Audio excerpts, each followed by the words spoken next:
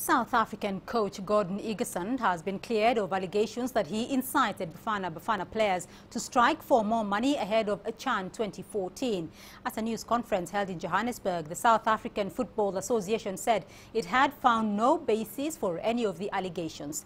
The 57-year-old, who has strongly denied the claims throughout, is now free to see out the rest of his contract, which runs until June. It means he will oversee the team on their two-match tour down under next month, but it will most certainly be the last assignment for the coach after failure at the Africa Cup of Nations and this year's CHAN tournament.